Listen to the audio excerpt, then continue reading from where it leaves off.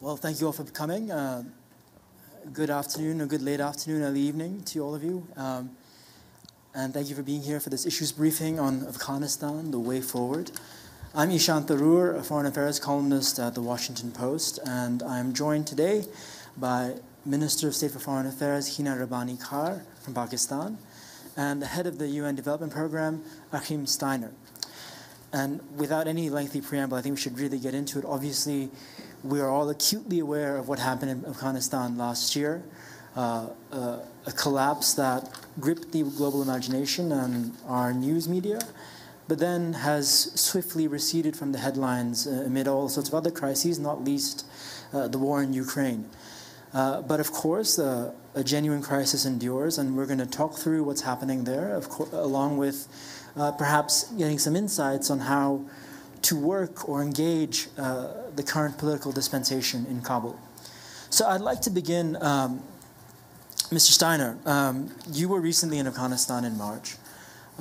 You have seen firsthand the situation on the ground. As you were telling me before the session, there's been an astonishing economic collapse, and that has also triggered a whole series of other calamities as well. Could you set the scene for us in terms of what the ordinary Afghan civilian faces right now, and what UNDP and other programs and other international organizations are trying to do? Thank you, Ishan, and great pleasure to be here with Minister Khan also. And let me perhaps begin with where was Afghanistan just before August of last year? It was a developing country, insecure, but with a negotiated exit and handover to the Taliban envisaged. So I think the first thing is that what was meant to be a structured and orderly handover, then, as we all learned, turned out to be a very chaotic and sudden departure plus takeover. But the country before that was a country that over 20 years had essentially tried to invest in both a securitization, a political project, and a development project. And I think perhaps I want to begin by saying, well, clearly, neither on the security nor on the political project can it be considered a success, because clearly it did not deliver on it. But on development, there is a slightly over-hasty way of dismissing everything that happened. Some people forget that in July last year, 40% of Afghanistan's civil servants were women, that hundreds of thousands of girls had actually gone to school, had gone on to work, some of them to university, that in terms of rural development and some of the infrastructure, clearly there had been investments, there were development gains. And I think it is, first of all, important not to conflagrate these three, because those are probably what is keeping at least parts of the Afghan population even able to survive right now. But the public budget was 75% funded by the international community. Overnight, those 75%, the billions of dollars, were turned off. A new administration took office, but de facto, as I think you will all appreciate, it's difficult to speak of a new government while it is forming itself on the back of such a chaotic situation. And what we have seen really is an almost unprecedented implosion of an economy. I cannot think of another parallel example in the last 30 to 40 years where an entire nation and its economy literally ceased to function in terms of all the modern tenets of what we consider to be an economic system.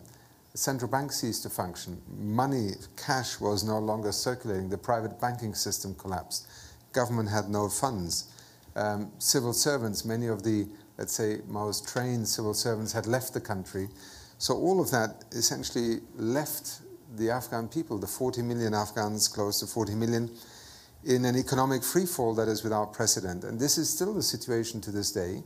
And so when I visited in March, what I found was a country that continues to struggle even with some of the most basic tenets of a development effort. People are, for instance, not able to trade. They're not able to import. You know that the reserves abroad have been, for the moment, seized. You know that there is a sanctions regime in place. And most Afghans are struggling to survive in terms of being able to even earn a basic income. Now, in the last few months, we have seen some revenues in government emerge from taxation and so on. They begin to pay civil servants, but largely the international response paid some of the salaries for the health worker staff. UNDP initially in the first month with the Global Fund provided salaries for 24,000 health workers, because this is the backbone of the most fundamental access to health services. Subsequently, WHO and UNICEF have put in place a system to try and finance health workers. All of this, however, happening, and I'll stop with that, essentially not by being able to work with the government, because the Taliban, the authorities in the country, remain de facto authorities. They are not internationally recognized by any member state, and therefore also the United Nations cannot recognize them. And so we're essentially engaged in a, let's say, form of cooperation without recognition, and trying to make the best possible for an increasingly desperate Afghan population. I use the term increasingly desperate Afghan population very deliberately. And I want to return to these forms of cooperation. But Minister Carr, over the process of the talks that happened in Doha with the Afghan Taliban, we were told in Washington that this Taliban is not the Taliban of 20 years ago. They're more pragmatic. They're not going to return back to the past. They represent something different. And we heard this from some Pakistani officials as well. But now, of course, we're seeing what's happening. We're seeing what's happened, especially to schoolgirls in Afghanistan. I'd welcome your thoughts on the state of education there and what's happening to women's rights. And then, of course, on how you see the political leadership in Kabul. Okay. Yeah, that's a lot of questions, but sure. I will first directly go to the specific question that you asked about the state of education and what's happening to women, because I think it's important to get complete clarity on where Pakistan stands on that, sure. Because I think sometimes we get lost in translation, and we get judged upon having to deal with the compulsions of geography. Because unlike many other countries, Pakistan cannot pick itself up and just migrate or just leave. We have 2,600 kilometers of a border, an active border with Afghanistan. So it's a state-to-state relations, and as I said, compulsions of geography. However, on the question of girls and women, now let me take you to where Pakistan is and what Pakistan is. Pakistan is a country which has perhaps highest representation of women in parliament, comparable to the Nordic countries. Pakistan is a country which has had a woman prime minister, Mohtarama Benazir Bhutto, a woman speaker of National Assembly, constitutional post, a woman foreign minister, a woman state bank governor. Women are in the banks. Women are obviously getting educated. Women are an equal part of Pakistani lives.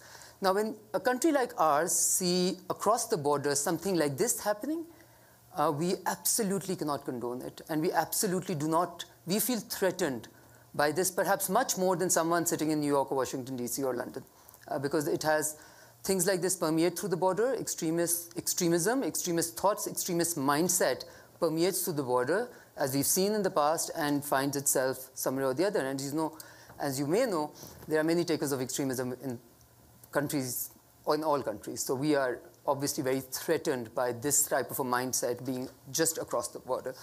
Now, to the bigger problem of where did this come from? Now, the shocking part was, of course, on how quickly the Afghan government, the Ghani government fell, and how quickly the Ashraf Ghani himself fled, right? However, I am surprised if the world would be shocked at that the regime that did take over. How did they take over? And I will tell you the answer to that. The enabling factor, if you look at one single enabling factor for that, it was the 2020, what was considered to be a peace negotiation, but turned out to be a withdrawal agreement. So there are many, perhaps, wrongs that we can point to. But strategically speaking, if there is something that went fundamentally wrong, it was the conversion of what was supposed to be a peace negotiation into a withdrawal agreement, right? In which you're actually interacting with them even to the extent of who will you issue visas to, who will you issue passports to. So you're already accepting in 2020 that the takeover or their place in government in a largish way is coming. And from then onwards, I think what has been, as a neighbor, exceptionally distressful to us is that both the incoming regime and the international community leaves us wanting in its reaction. Okay, when Mr. Steiner talked about the collapse of the economy, allow me to say that in some ways it seems like internationally, because of having a value system, we have enabled, at the behest of, or with the explanation of why our value system doesn't allow us to say, to deal with a country which has such a regime that we were okay with dealing with in 2020 and doing an agreement with, we have enabled the collapse, the absolute collapse of the Afghan economy by holding on to some of the reserves. You're specifically talking about what the Biden administration chose to do. Absolutely. I cannot give any explanation to that because, generally it is considered that in order to appease our conscience, we should try and get as many people out of Afghanistan as possible. My question is how many? 180,000? 200,000? 1 million? What about the 39 million which are left? Are they left to die and be in their own devices? And that reminds me of these interesting conversations that I keep on happening. And, this delegation from a European Parliament who said, Minister, you would understand, we absolutely, our conscience and our principles will not allow us to deal with Afghanistan as it is, because we care about women's education and girls' education. And I said to them, and you would therefore have them starve because principally you believe that they must get educated, right? And as I said, compulsions of geography will not allow us to have that possibility. And of course, when it comes to the regime itself, we heard very happy words, okay? I mean, post 15th August, whatever was coming out of Doha was as if everything had changed. And we find out, and even at that time I said, let's wait for this is a good talk, but let's wait for the walk. And so what is really happening is,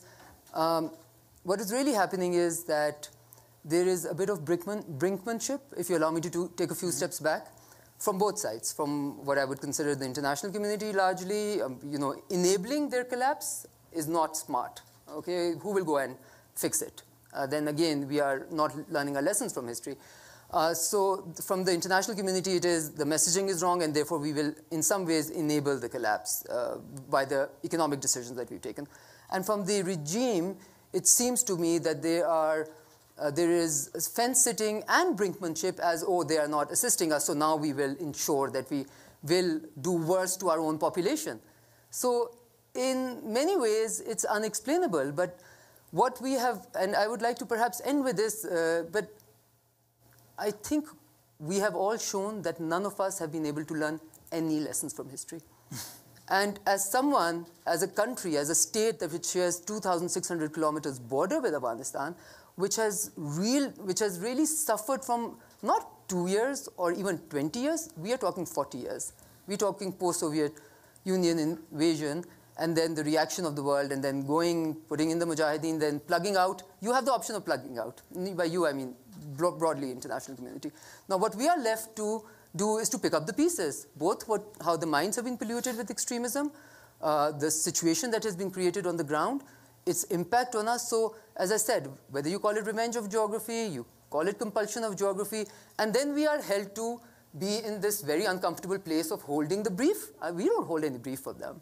I mean, they are quite opposed or opposite of the value system that Pakistan wants to propagate. And frankly speaking, the value system that the state of Pakistan currently has fully espoused through its constitution. I want to get back to you, Mr. Steiner, but I have to stick with this. These are some of the figures in power in Kabul now, in the top ranks of the Afghan Taliban, are known entities to the Pakistani state. They had shelter in Pakistan.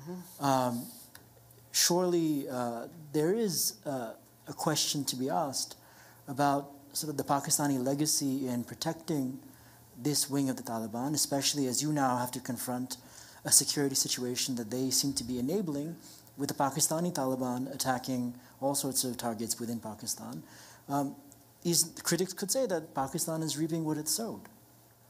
Yeah, I mean, that would be the simplistic view, and that would be a luxury that critics have. It's a luxury that we don't have, because we have to live through the decisions that are made 20 years back in reaction to 9/11, and how that war came out and how it was played. I take you no further than the SIGAR report, which has recently been released, the interim report, and the report in 2018, and the report before that. which tells you of the flaws and the strategic mistakes which were made, which tells you how the Afghan army, so in many ways, what you refer to is this, is perhaps one of the biggest problems, because as someone who was from the region, as a country which was from the region, which was telling the world, look, perhaps you should engage with them early on. Born, we live up to that. We said, let's engage, let's normalize, let's let them be part of, because they are Afghans after all, right? And the world thought, oh, no, Pakistan, doing its regular thing. And then when this putting up a 300,000 Afghan army, which according to the SIGA report is basically an image of the US army, and was using the same technological, advances that, only perhaps the US Army can do. When all of those mistakes were made, we were considered to be the ones who were assisting, these forces. And then we have the 2020 agreement, which the Pakistan, that doesn't say the government of Pakistan and whatever nomenclature, very interesting and very long, that you use for the Afghan Taliban at that time. It was the United States of America and the, again, I forget the nomenclature, but it was two long lines of, what you decided to call them. So I think this thing about Pakistan was the one who was assisting them. I think that has probably been proven by history not to be the case, because Pakistan would not be, if we had the type of control, let me just put it this way, if we had the type of control that the world associated with us for 20 long years, right, then we would not be suffering from the security situation that we're suffering right now. If there was our dream come true, then our dream come true would translate into the dream coming into a stability and peace in Pakistan, which hasn't been the case. So I think there's a tendency to try and project all the wrongs that took place in this Afghanistan experiment on Pakistan. And please allow me to say that I think the stated objective of this mission changed drastically within 3 presidents, right? And then, as someone who heard many international delegations tell us repeatedly, our first priority is women education, is girls' education. We have to protect the women of Pakistan. And then you hear President Biden tell everyone, we're not here to protect women. That's not our goal and objective. So I will absolutely end with this by saying that I think really the malaise is that many of the domestic compulsions that are felt in congresses and parliaments abroad translate into policy in faraway lands, which does not have any direct repercussion on where the policy is being made, but has immense repercussion on the surrounding area, region, surrounding countries, and the people and the population itself. Now, you can change that policy immediately and extract and do a pullout, which might be as hasty as, unplanned, and live with the repercussions of reputational hazard. We have much more than reputational hazard to live with. Understood. Mr. Steiner, if the Biden administration unlocked some of these billions of dollars of Afghan funds that they have frozen, what sort of impact would that have at this point on the Afghan economy and for Afghan society? Well, putting aside for a moment of how one would do this and how the money would, in a sense, flow back to Afghanistan, I think there is no doubt that if these funds were injected into stabilizing Afghanistan's economy, if these funds were then become available to re-establish a working financial system, including a private financing and banking system, then clearly it would have a significant impact. Because right now you have to imagine you're living in a country where essentially much of the institutional functioning of a government has initially ceased from local to national level. Your banks are de facto closed, one is functioning. You don't even have cash in your hand. You are not able to import, you're not able to sell in markets, except in a highly informal survival economy. So clearly, this is a country that has no reserves, no funds, and not even the financial means with which to function. So this, without doubt, would have a major impact. And I think it is also, the decision of the Biden administration to put forward a scheme that would release $3 billion, as I understand it, once the details have been worked out, in order to essentially allow the country to have access to what are genuinely its resources. And in that sense, I think it would be a very significant impact. And in the absence of that sort of assistance, could you talk a bit more about some of the projects that your organization is involved with and some of the ways in which activities outside of the governmental realm can be supported in Afghanistan on the ground? Well, I think in the absence of that, what we have seen the international community do is, first of all, leave Afghanistan, then define terms of engagement with Afghanistan as if on the other side of the table there was a negotiating partner, when really there was a group of people who had basically won over the other side in their own view. So the first 2-3 months, regrettably, there was very little dialogue and a great deal of non-communication or cross-purpose communication. Now let me be very clear, just as you did, Minister, just now. The United Nations, starting with the Secretary General, the General Assembly, us as individual agencies, we are unequivocal about the fundamental human rights that we expect a country like Afghanistan to uphold and to respect. And that includes unequivocally the right of girls to attend educational institutions, and not just primary school, but also secondary school, their ability to pursue careers, to go to university. And it is without doubt, I think, a grave misjudgment that up to now the Taliban have not fulfilled a commitment that they have repeatedly made to their own public, but also to the international community, that they would reopen the secondary schools. Primary schools are reopened. Girls can, in significant parts of the country, attend school. Now, interesting enough, in parts of Afghanistan, even secondary schools are open. So, you know, this is a large country, and it is governed through different, let's say, lenses at the moment. So I think the first thing that we have to reestablish is a rule of law in the sense of fundamental rights. And I think this is perhaps the greatest single litmus test that the international community holds up to the Taliban, and I think quite rightly. But what is not correct is that in a situation of such chaos and disruption, essentially an international community retreats into a purely humanitarian mode and does not recognize that this is a development emergency, an economic emergency, in which if you leave 40 million people essentially alone in this economic implosion, you are creating the very scenarios that you set out to avoid, that people would be displaced in their own country, become refugees, start moving to other countries, radicalization, polarization. So I think from the beginning, and this was not easy, as UNDP, we took a very different approach. We in fact began preparing for that day because, as you said, Minister, this was a negotiated agreement. So for us, the question was, what would happen on day one after this agreement was fulfilled and the Taliban would rule the country? And we basically anticipated this economic implosion and put forward a way of saying, look, you cannot feed 40 million people with food from outside the country. You have to start essentially stabilizing a people's economy, which is, where do people survive at the moment? On their land, in their homes, in their houses, with their small-scale enterprises and businesses.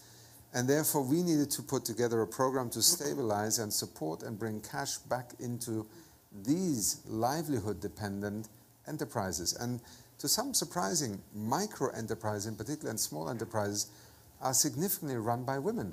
So when I visited Afghanistan, I traveled to Mazar-i-Sharif, and I actually met with women entrepreneurs with whom we are working. And the Women's Chamber of Commerce is our counterpart, because we are, with none of our funding, working through any central ministry that is currently run by the de facto authorities. With a mutual acceptance, we operate in direct implementation mode. We bring finance resources to cash for work, rehabilitation of local canals, trying to look at the opportunity of bringing solar panels in, because much of Afghanistan has no access to electricity. Off-grid solar is a way in which you not only bring electricity there, you actually create the opportunity to irrigate fields. As I flew from Kabul to Mazar-i-Sharif, it was fascinating. In an utterly dry country, whenever you saw a green field, right next to it were solar panels for pumping water. This is how you help a country to survive a moment of extraordinary political disruption, in which many things are happening that are difficult for the international community to accept, and even, as you said, Minister, to a country right next door. But we cannot abandon 40 million Afghans simply on the principle of moral outrage. Mm-hmm. And that is why the United Nations immediately stepped back into Afghanistan and became the backbone of an international community's presence. And whether it is UNDP, whether it's 350 staff, whether it is the World Food Programme, UNICEF, UNHCR, we are there because we see the desperation of Afghan people.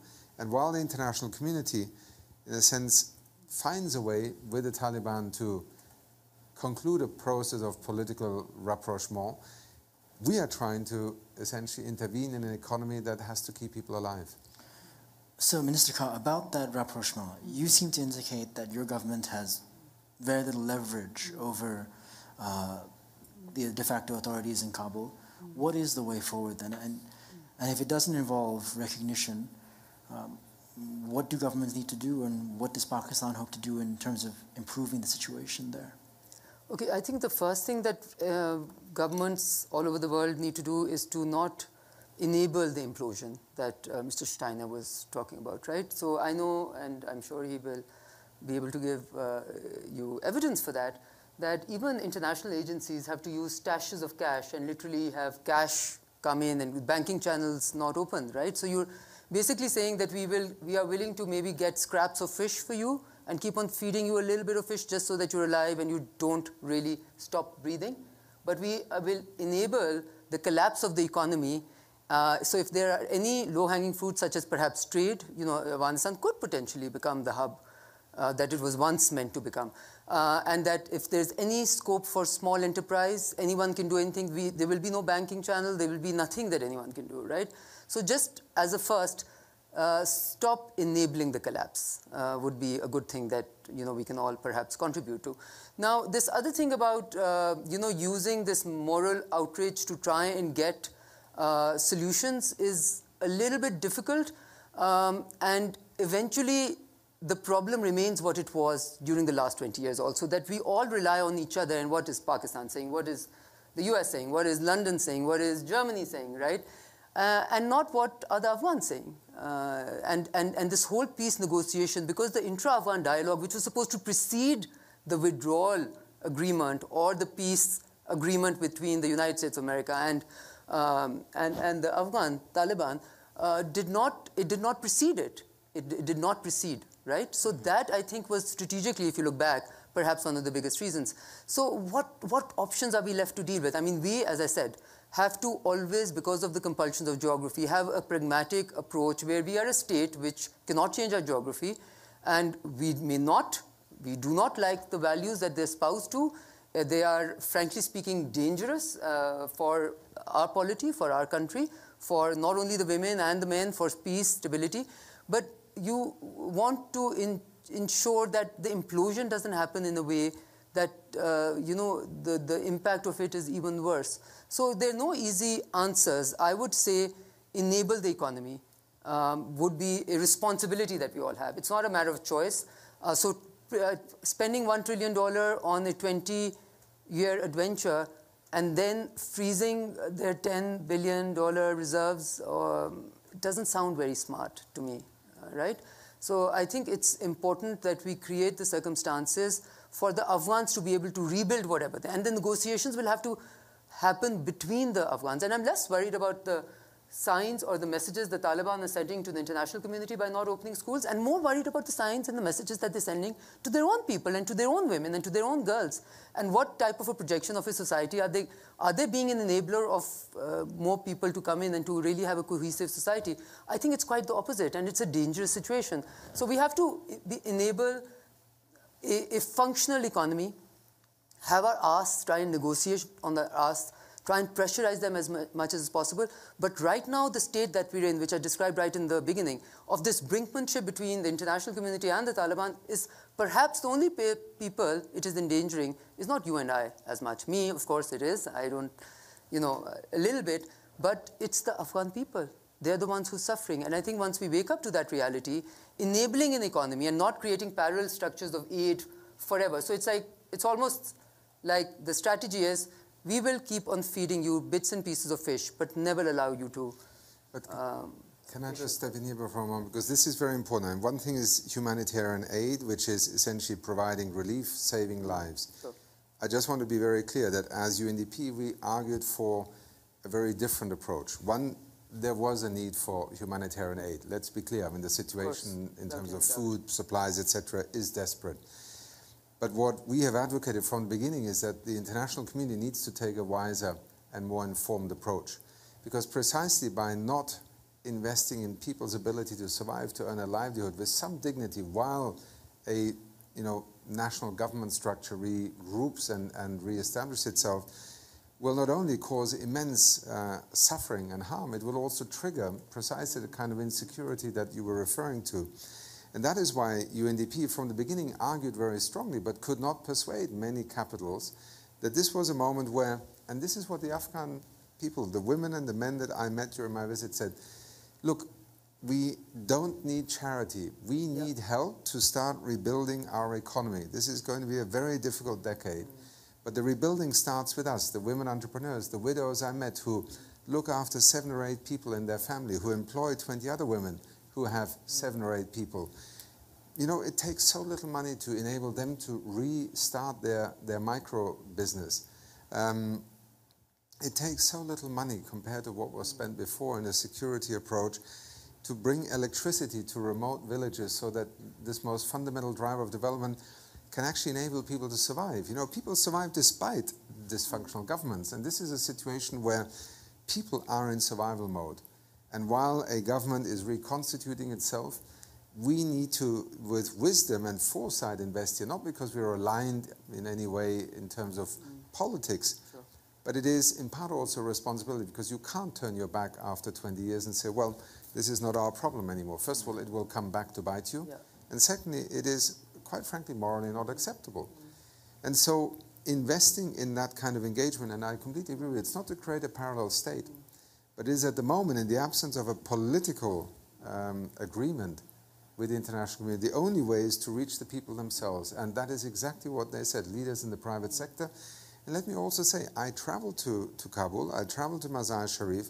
At no point was I constrained in my contacts. I met with Women's Chamber of Commerce leaders, I met with women entrepreneurs, I met with civil society leaders, private sector leaders. I had a public workshop in Kabul where these conversations are being held about how on earth are we going to survive the next 3 months. And I think that is where we have often made mistakes in these crises. When we retreat as an international community, we put people on a drip, so to speak. And in this instance, you know, the World Bank could not function, but there was over $1 billion lying in the World Bank of development funds for Afghanistan that were simply frozen for 8 months while we watched the economy implode.